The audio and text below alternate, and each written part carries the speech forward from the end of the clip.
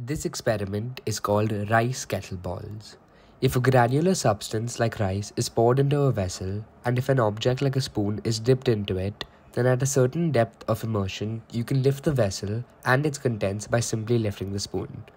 One of the reasons this occurs is due to the fact that the pressure exerted by the contents of the vessel on the spoon is balanced by the gravitational force as well as the ambient pressure exerted on the contents. This causes the vessel to be lifted up by the spoon.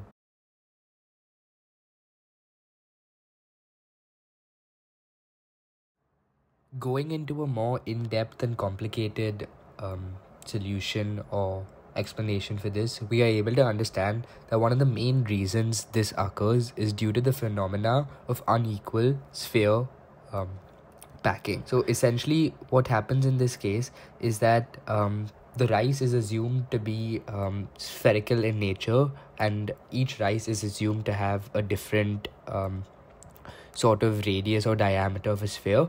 and the gaps between them are interlocked due to the difference and the unequal sphere packing mechanism of rice. And this causes any object such as a spoon which is inserted into the container to instantly fit between the few gaps available. And due to the interlocking of these unequal spheres and the forces described earlier, the rice ends up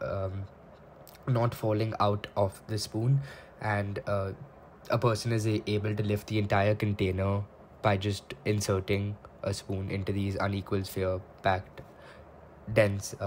container of rice. This can also occur with other granular substances where they can be assumed to be spherical in nature, where the gaps between them are essentially none, as seen with rice in this case. And